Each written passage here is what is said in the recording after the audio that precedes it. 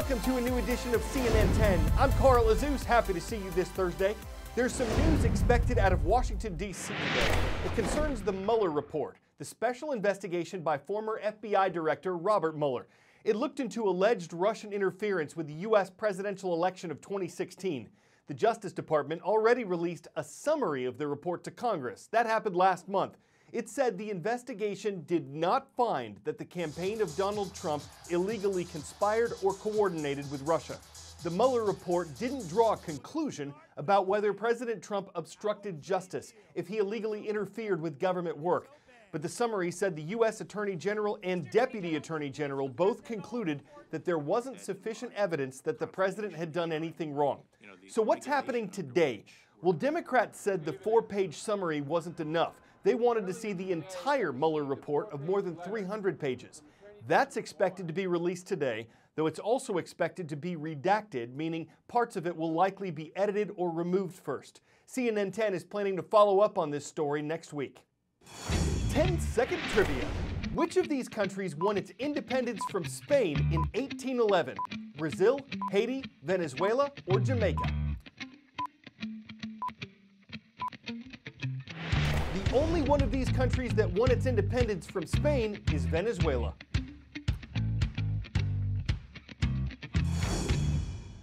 Venezuela's leader is starting to let humanitarian aid into the country.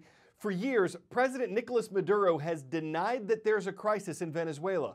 But this week, his government allowed the Red Cross to make its first delivery there. The United Nations estimates that more than 20% of Venezuelans are in desperate need of supplies like medicine. With its economy in shambles, a CNN investigation just found that illegal drug trafficking through Venezuela is soaring. The country accuses the U.S. and Colombia of trying to distract attention toward Venezuela to hide their own defeat in the war on drugs. But Nick Payton-Walsh found firsthand how Venezuela is becoming a major courier of cocaine. Below is a cocaine superhighway, enriching Venezuela's corrupt elite and bringing coke to American streets. These thin lines are secret pathways from Colombia's cocaine farming heartlands below, across into neighboring Venezuela. From there, billions of dollars of the drug are smuggled north in tiny planes, US and regional officials have told CNN, aided by Venezuela's army and elite.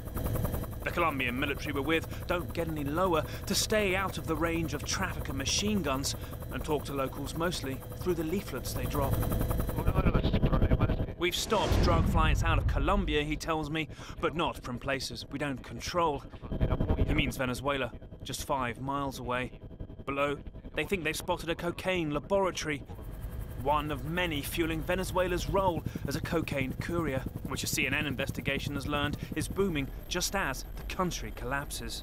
240 tons went from Colombia to Venezuela in 2018, up a third in 1 year, a US official told us, which could fetch $40 billion on US streets. That traffic happening down below, one possible reason, it's alleged, why so many in the Venezuelan army and government are reluctant to give up on Nicolas Maduro. They're simply making too much money. The trade remains mostly secret inside Venezuela, on the other side of the border here. But we were able to learn more about these illegal routes in from recent defectors from the Venezuelan Army Border Patrol and about how their officers ordered them to let cross specific trucks carrying cocaine. For 5 years, this sergeant got those orders often 3 times a week. The cars that crossed both weapons and drugs were pickups, and we would be told the color and make of the truck and when, usually just after dawn or dusk. Everything was coordinated by the brigade commander. He'd send a lieutenant to tell you what needed to cross, and this was arranged high up above. Those who didn't agree were swapped out, automatically. He fled to here, Colombia, when the pressure to comply got too much and his unit found themselves confined to base. We were locked on the base. The general would say, "Everyone must be with us. Leave or speak against the government, you'll get arrested." They had us brainwashed with food handouts. One night, I couldn't take it anymore. I went home and told my wife, we leave for Colombia. My son started crying and said, "Dad, what are we going to do?" But I knew if they stayed without me, they'd be captured or interrogated. Ahora les comentamos que el municipio Venezuelan state TV occasionally shows how their armed forces crack down on the trade, here intercepting Mexican pilots. They have previously rejected allegations they're actually running the drugs and did not respond to several requests for comment. But a US official has told CNN these flights are surging. They used to take off from the remote hidden runways in the southern Venezuelan jungle, but in the last 3 years have moved north, a US official told CNN, to reduce flying time. They used to be 3 a week, but last year they were almost daily. This year, they've seen as many as 8 in a single day, a regional official said, using 50 hidden runways. CNN has seen a confidential US radar map approximated here that shows the sharp turn left the planes from Venezuela take before landing on the remote Central American coastline off of Honduras before the cocaine travels north through Mexico to the United States. Honduras is where we pick up the trail of this booming traffic again, on the coastline below, turned into a surreal graveyard of narco planes. The cocaine cargo they carry is worth so many millions, the plane itself is just a fraction in $1 billion deal. So many are discarded like used plastic bottles all over the jungle, or crammed here into one river bend. The troops we're with don't want to be on camera for their safety. Some of these have their markings torn off to make the job of working exactly where they came from even harder. America's drug habit is where the money, the rot, all begins. But that same open market also supplies a key part of the logistics here. Well, the fires deprived most of this plane of kind of distinguishing characteristics, but you can still see N4 there, meaning this plane originated in the United States. Brokers, a US official tells me, buy up dozens of old planes at auctions in the United States and hide their ownership in shell companies to send them south to start their cocaine journey north from Venezuela. Again, another N, which means another plane that started its days in the United States. It's not just traffickers in Venezuela and the US making billions. The entire region is in on it.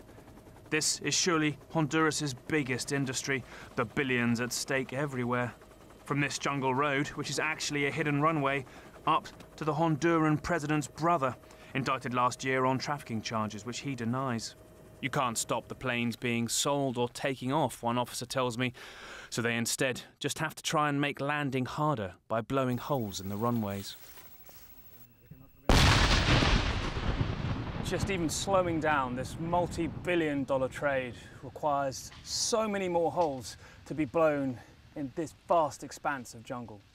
The amount of money cocaine brings here literally dwarfs any effort to fight it. Insane amounts of cash. Into some villages along this coastline they have none. In fact, the Honduran army tells us traffickers flying towards these villages often kick their cargo overboard when they think they're about to be intercepted. Each 30-kilogram bundle of cocaine is attached to floats and then drifts ashore. They then pay these communities of fishermen $150,000 for each recovered bundle. It's a calculus for corruption that most officials I spoke to admit beggars belief, and that no police or aid operation can really hope to challenge. One that sees the collapsing Maduro government as the alleged couriers cashing in fast in a region of desperate delivery men.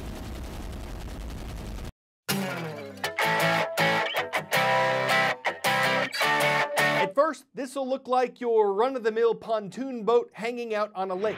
Nothing really unusual here until we zoom out. And now you see the problem. There was no one aboard the boat. No lives were threatened here. Officials believe that recent severe storms in the area caused the boat to break loose and drift to the edge of a dam.